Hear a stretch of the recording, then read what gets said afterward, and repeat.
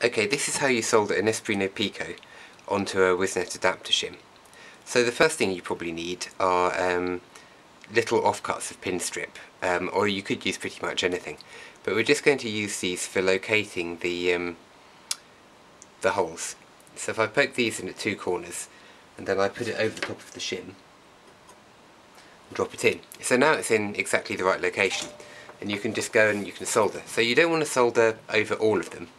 You just want to solder the kind of the opposite corners. So just heat that up and wait for it to wick, and do the same here. And now it's completely aligned. You can just take these out, and you can continue to solder all the way along.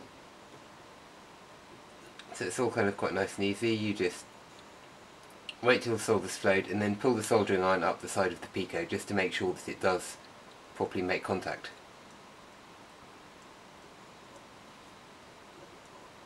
It's quite easy to tidy up, so we'll do the ones on the other side as well.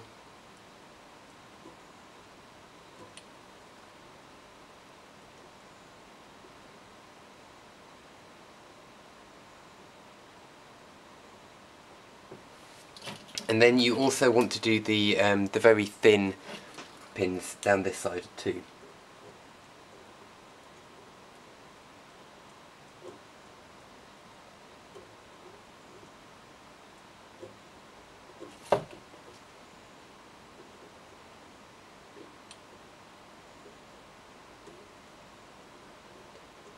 Now they're actually quite easy to do, because you can basically drag the soldering iron along, and then you can just clean them up afterwards by removing the excess solder with something like a solder wick.